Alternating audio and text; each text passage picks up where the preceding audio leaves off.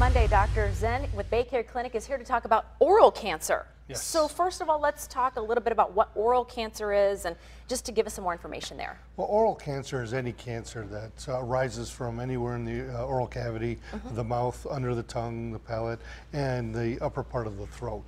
One of the biggest factors and the big issues is it is often diagnosed very late in stages. We were talking about that before. Early detection and prevention is so important in this kind of cancer. Absolutely. So how do you know? Well, you know, with the symptoms and with regular examinations, if you can catch it early, the success rate and the 5-year survival rate can be as high as 80-some%.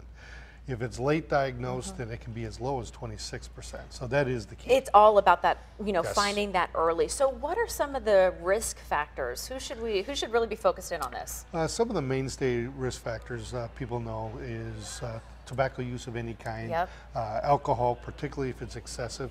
Now those two factors together will raise your really? incidence 15 times higher than one of those factors alone. So that combination is a bad combination And to you have. always think about tobacco use for oral cancer, but now you're saying alcohol as well. Yes, especially combining with the tobacco. And the newer research is showing a close third, and another area that's showing a lot of incidence is the human papillomavirus. It's been seen to cause cervical cancer, but now we also attribute it to many, many cases of oral cancer as well. Wow, really? I would have never known that. Okay, so what are some of the symptoms that we should be on the lookout for? Symptoms that you want to look for is unexplained bleeding, sores, ulcerations, rough spots, even white and red patches, particularly if these things aren't resolving in a normal fashion over 2 to 3 weeks.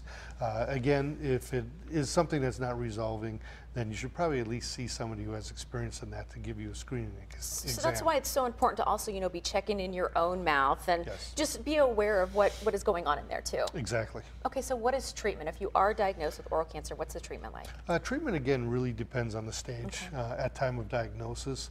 It generally will involve many modalities such as surgical intervention, radiation therapy, and chemotherapy as well.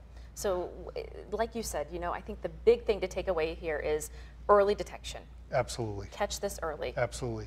Another one is people that don't have teeth remaining at all. Assume that there's no reason to see their dentist anymore. But these are soft tissue lesions.